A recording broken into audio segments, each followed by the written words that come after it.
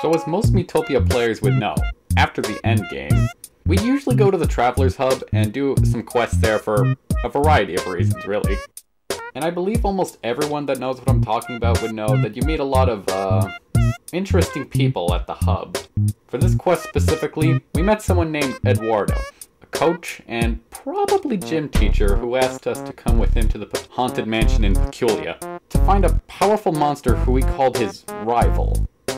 In the middle of the quest, he showed me a thing or two about working out and getting ripped. You look like you'd like some tips in physical combat. Ready to feel the burn? Yeah, sure. What do you got? And right after I answered that, we started training like there was no tomorrow. Seconds turned into minutes, minutes turned into hours, hours turned into days, nothing like that. He thought I'd be a tough one to trade, but little did he know, I had plenty of years of experience playing Punch-Out, so I was totally capable of handling his training methods. Also, apparently this thing took so long that everyone else in my team went back to the inn and started binge-watching every single Star Wars movie. It took that long. Oh dear gosh, I'm out of breath. You did great.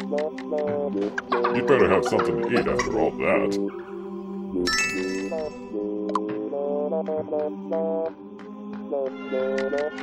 Then after we fought and defeated that monster that took and possessed his face, he said this before he departed.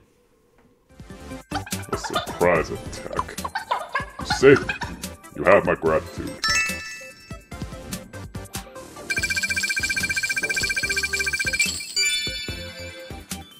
I wasn't able to fight the monster as I intended, but I found a worthy opponent nevertheless. Yes, you shall be my rival. Okay then. Have a good day, sir. Wait, what?